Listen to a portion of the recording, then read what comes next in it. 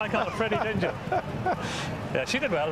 She's a progressive. Like, you look, she's got 2 mile form. She's a Scottish champion hurdle winner. She stepped up and tripped the 3 miles the last day for the Musselburgh qualifier, and she saw it out well. So John McConnell horses, he had a winner there at Dundalk the other day as well. They're starting to get a little bit of form now, and she's run well. McCuff Dibble's done remarkably well to get where he has. Nigel Twiston-Davies will be up. I think he'll be just